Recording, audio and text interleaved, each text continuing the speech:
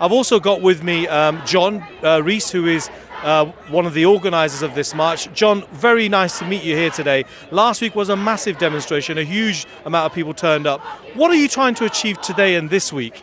Well, I think we're at an absolutely vital turning point in events at the moment. We can see that the Israeli army is poised on the edge of a ground invasion of Gaza. And of course, everybody knows that will be an invasion against a largely unarmed civilian population, and the death toll will be enormous if that happens.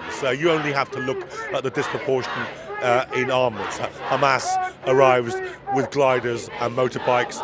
These people will arrive with F-16s, a whole air force of F-16s and Merkava tanks, and that will be a disaster for Gaza.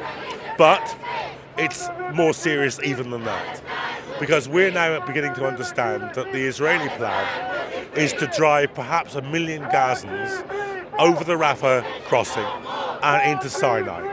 Now, what's waiting them in Sinai? Well, the Egyptian state is already at war with 1,000 ISIS fighters in Sinai.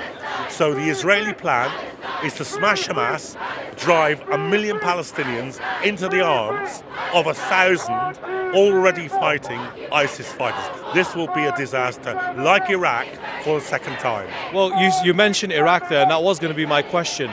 We had huge demonstrations 20 years ago against the invasion of Iraq, which everybody now agrees was a disaster for the world, for the international community, and for Iraqis in particular. In terms of today's demonstration, some people will argue that, hold on, is this the right thing to do, the right approach, because they're still going to go and do what they want to do. What's your riposte to those people? I think this has got a lot of road to run. If you listen carefully to the tone in the news, in the mainstream news bulletins, and to what the politicians are saying, if you look at the Cairo peace conference today, the fact that some tiny amount of aid has gone through the Rafah crossing, they're beginning to get cold feet. They're beginning to worry about what it will mean for Hezbollah. I mean, this week, Houthis in Yemen fired cruise missiles at Israel that was only brought down by an American ship in the Red Sea. Now, even the idiots in charge of this can see that this would likely start a Middle East conflagration. So they're beginning to worry, they're beginning to try and pull back. Our business is to make sure that they pull back as far as we can make them pull back, if not actually stop, and to say to them, look, you saw the opinion poll. 76% of people in this country want an immediate ceasefire. The political system in this country is going to be damaged by this, just as it was damaged by Iraq, if you don't listen to those people. And in terms of the government, we've seen a huge show of support and solidarity with Israel. The Prime Minister was there in Tel Aviv, and he said, we hope that you will win to Benjamin Netanyahu. What does winning look like? I mean, and how do you feel about these comments in relation to the leader of this country, and also President Biden saying that we stand shoulder to shoulder with the Israelis?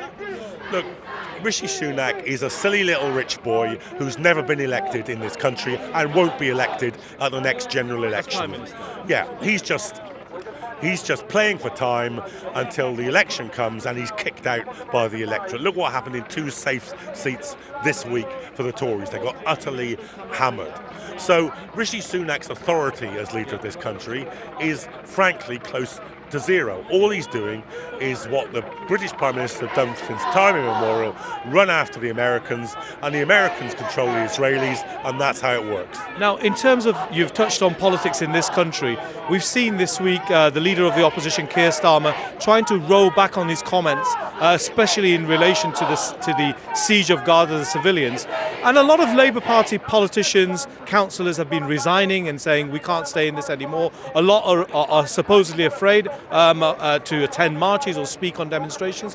What's the reaction to that? I mean, should speech like this or people's opinions be curtailed like this? I mean, and what's your message to those politicians who perhaps may be thinking that this is not in my name? Well, the tide's already beginning to turn. You know, last week's demonstration, only Jeremy Corbyn spoke. He was the only MP that spoke. No Labour MPs spoke. There'll be 5 Labour MPs speaking on this demonstration. There'll be 6 General Secretaries of unions. And what that tells you is last week's demonstration was a game changer. It was so big and so confident that now the more establishment politicians are saying, okay, we can't stand away from this. For Starmer, it's very, very simple. Iraq ruined Tony Blair's reputation. Palestine will ruin Starmer's reputation. He's got, as you say, tranches, not just of councillors, but of the people who hold together the entirety of Oxford Labour Party's leadership just resigned in a single evening. Now, there's only one thing that could lose Starmer the next election, and that's if he so destroys his own base that he hasn't got the troops on the ground. If I was him, I would start, well, he already is, withdrawing those comments, backpedaling. I mean, it's pathetic, but hey. And in terms of the Home Secretary, making insinuations that this was a sea of hate or a gathering of supporters of a particular militant group, what's your response to that? Because looking at the marches behind me, and I can see it objectively myself, that this is all about Palestinians and Palestine. We've heard this so many times, and those of us that were involved in the marches against the Iraq and Afghan wars, we heard all this then. They will do anything to demonise and denigrate ordinary people when they take their affairs into their own hands. Now, for me, the best thing about this society is when ordinary people begin to take things into their own hands. The ordinary people of this country are so much better than their government. And when they move like this, every government, every party, every political organisation has to take notice. And a final question, because I know you're really busy trying to organise this. In terms of what happens afterwards, in terms of civil society and its response in this country, could you just let our viewers know, especially those in the UK, what's taking place, how they can get involved, and how Stop the War will be mobilising in the future? Yeah, I mean, please, if you aren't already on the mailing list for the Palestine Solidarity Campaign and the Stop the War Coalition, do get there, because organisation is what counts. You know, in the end, ordinary people only have two advantages over those with power. We don't have money, we don't have guns, we don't have the courts or the media, but we do have numbers and we do have organisation. But even the numbers aren't any good without the organisation. So the lesson is, get organised, get active and make a difference. Well, thank you so much, John, and we appreciate that, and we'll hope to speak to you later on, perhaps towards the end.